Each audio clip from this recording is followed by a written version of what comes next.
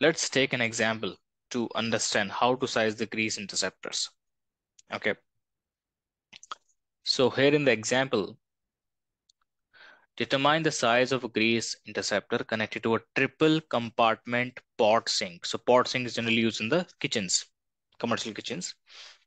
Each sink is 12 by 12 by 15 inches. The dimensions of the pot sink, the three compartment sink, for one pot sink, it is given.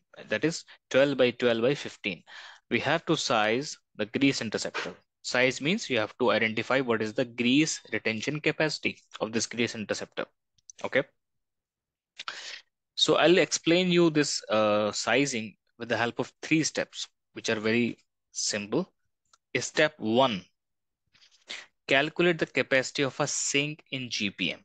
Okay, so capacity of sink means the volume of sink. So we know the dimensions, length, breadth, and height.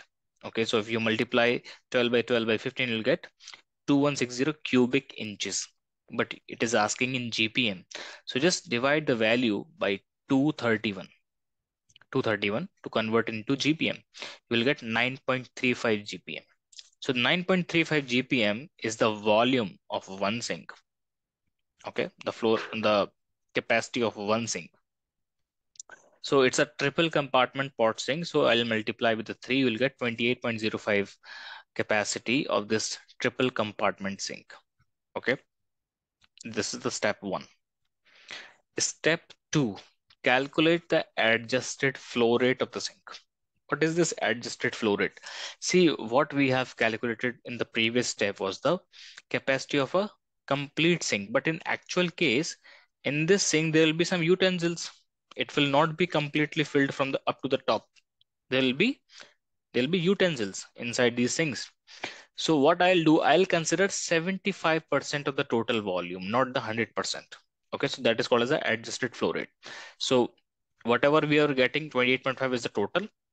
I'll take 75% of that. 25% will be volume consumed by the utensils, or it will not be filled up to the top. I'll take 75%. We'll get 21 GPM. 21 GPM is the capacity, that is the inflow, that is the flow going to the grease interceptor. Okay. Step 3 is very simple. Just use this table. You have the incoming flow rate and you will determine the grease retention capacity. So we got 21 GPM. So 21 GPM is lie somewhere 20. Okay, 21. So for 20, I'll take 20. It is showing me 40 pounds. So for 21 GPM incoming flow rate, the grease interceptor size will be 40 pounds. So the grease retention capacity for the given example will be 40 pounds. So this is how simply you have to size the grease interceptor with these three simple steps.